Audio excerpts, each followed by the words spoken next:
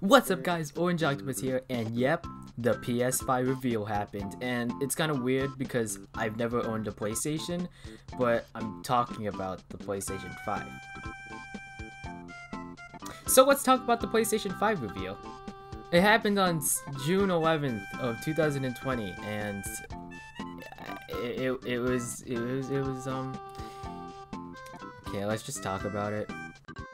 Okay, so I have like small notes that I wrote down just while watching the thing, and I didn't like take big notes and stuff. I'm just gonna ramble about it and then like edit the audio later and stuff. So I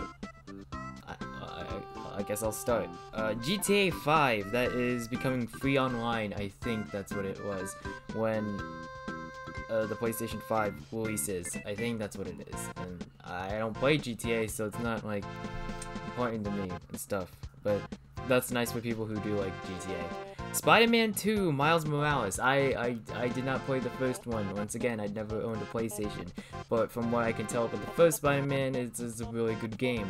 So I'm excited to know more about the second one.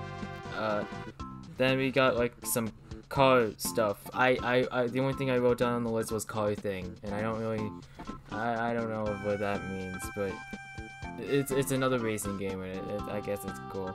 Ratchet and Clank Rift Apart. This one's the one I'm most excited about because it just looked really fun and it looked really cool, and then it had the new female one, and then she looked cool, and then yeah. If I did get a PS5, then this would be one of the games I would definitely go after. So Project Athia. Athia? I don't know how to pronounce it. All I wrote was a question mark after it, so I don't. They didn't really. There's not much to say. There's also Stray, where it's like the cat with the backpack. I also wrote a question mark onto this one. So after this, I wrote 4K Blu-ray, which is one of the features of the PS5. Yeah, I think I don't know why you wrote that down. I guess it's cool. Returnal. I don't remember much except it's just a shooter game, and it seems really cool. But Sackboy: A Big Adventure. The first thing I thought when I saw this was, wow, this is Super Mario 3D World, but for the PlayStation.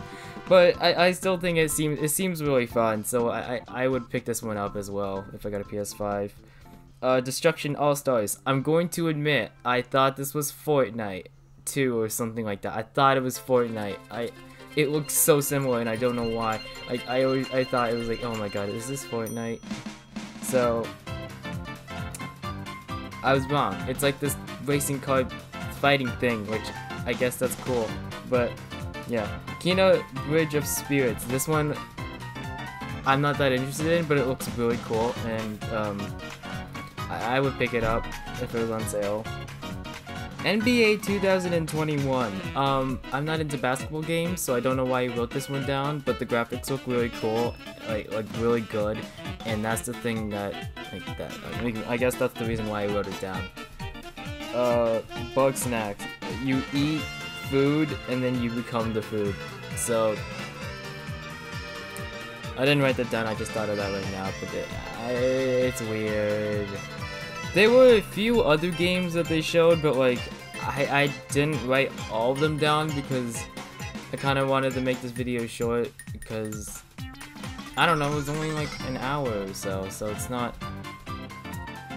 that like much to talk about. But they did show the overall design for the PS5, and I gotta say, the memes about it looking like a Wi-Fi router, it looks like a Wi-Fi router. I'm sorry, it just does. I mean, the controller design, I think it's kind of cool. I like the color scheme of white and blue, but the actual console design, I'm sorry, it just doesn't look good. I mean, it looks cool, but like, I can't take it seriously. Like, why did the Xbox Series X have to look like a mini fridge, and then this one had to look like a Wi-Fi router? Like, what up with that, guys? Like, why do you have to make them look kind of silly?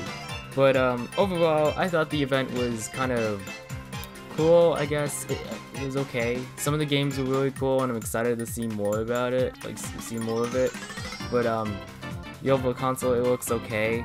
And then most of the games were kind of for me, except the ones I liked. So, yeah, am I gonna give this a rating?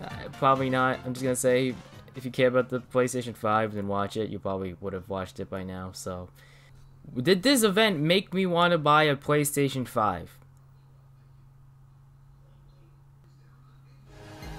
No.